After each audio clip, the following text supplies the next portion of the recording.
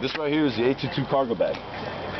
The empty weight for this load is 500 pounds. Minimum safe flying load. Max weight is 2,200 pounds. You're looking for anything in between.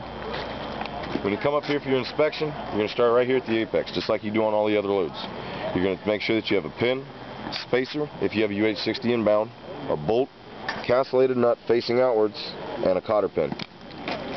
You're going to drop it, come up to your lifting leg. You're going to come to your grab hook assembly. You're going to make sure that it's not inverted. Roller portion is on the inside of the potted eye. The chains aren't routed through the potted eye.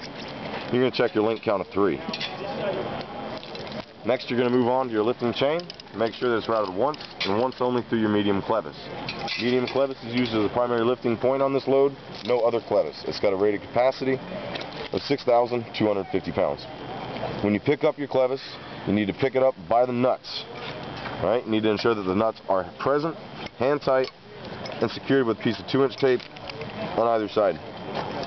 As soon as you're done, pick it up and throw it over your shoulder. All right? We got very lucky. Our number 1 is directly in front of us. It needs to be all the way to the left or all the way to the right. It doesn't matter, either of the two. All right? A lot of times you're going to come up to this load and this is going to be twisted just like this. You cannot inspect your suspension webbings like this. You need to rotate your clevis until 3 suspension webbings are laying flat on the load and 1 is hiked up in the air. I'm right hand dominant. I do all my work with my right hand.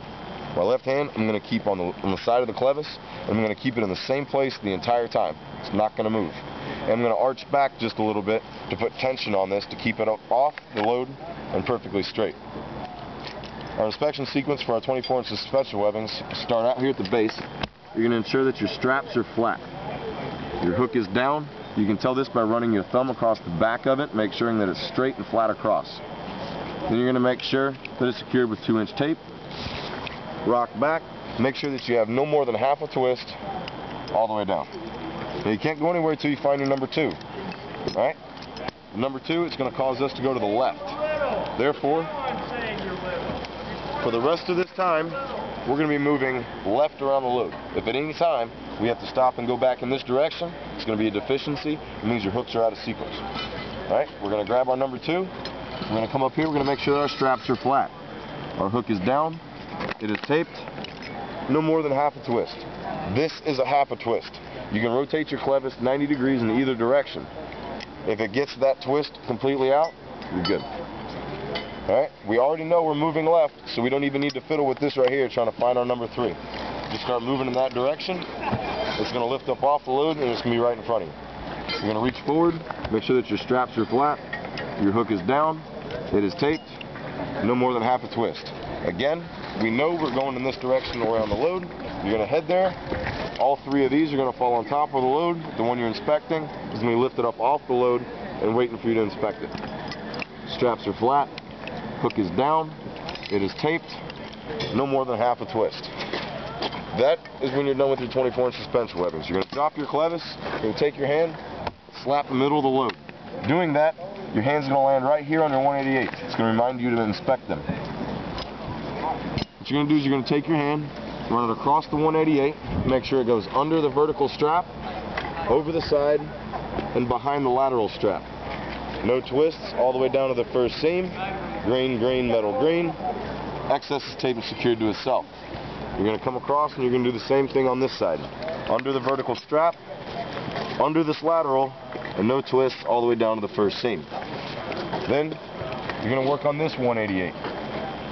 Goes under the vertical strap, under the lateral, no twists all the way to the first seam. Green, green, metal, green. Excess is taped and secured to itself. Come across, run your hand under the vertical strap. Make sure you can get under this lateral, no twists all the way down to the first seam.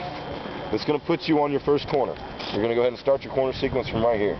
You're going to go top to bottom, bottom to top. By that I mean you're going to check your lateral straps, upper, middle, and lower straps, and then going back up, you're going to check your lacing cord. On the upper lateral strap, you're going to start off on one side. You're going to make sure there are no twists all the way to the other side. You're going to inspect green, green, metal, green, ensuring that there's no quick release, and make sure your excess is taped and secured to itself. No twists. Green, green, metal, green. Excess is taped and secured to itself. No twists. Green, green, metal, green. Excess is taped and secured to itself. It is type 3 nylon.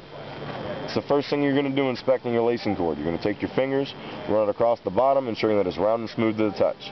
It is type 3 nylon. Ground to sky. Crossed in the middle. Ground to sky. Tied in a knot. Your excess is taped and secured to itself. You move around to your next corner. No twists. Green, green, metal, green. Excess is taped and secured to itself. No twists. Green, green, metal, green. Excess is taped and secured to itself. When you're checking these, I'm running my hands behind the excess to make sure that I've got the lacing cord on one side and the tape on the other, ensuring that the tape is not routed around the lacing cord. That would be a deficiency. No twists. Green, green, metal, green. Excess is taped and secured to itself. We're going to have to fix that. It is type 3 nylon. Ground to sky, crossed in the middle, ground to sky, tied in a knot. Excess is taped and secured to itself. Work your way around. No twists. Green, green, metal, green. Excess taped and secured to itself. No twists. Green, green, metal, green. Excess taped and secured to itself. No twists. Green, green, metal, green. Excess is taped and secured to itself. It is type 3 nylon. Ground to sky, crossed in the middle, ground to sky, tied in a knot. Excess is taped and secured to itself. You're going to work your way to your last corner. No twists. Green, green, metal, green. Excess is taped and secured to itself. No twists. Green, green, metal, green. Excess is taped and secured to itself. No twists. Green, green, metal, green. Excess is taped and secured to itself. It is type 3 nylon. Ground to sky, crossed in the middle, ground to sky, tied in a knot. Excess is taped and secured to itself. That completes all 4 corners. Your last point of inspection is your scuff pad assembly down here. You're going to make sure it's not inverted. If you'll notice, this vertical strap is sewn to the outside of this scuff pad assembly. If it were inverted, the vertical straps would be sewn on the inside. That means that it's inverted or upside down. And that completes the inspection sequence of the A22 Cargo Bag.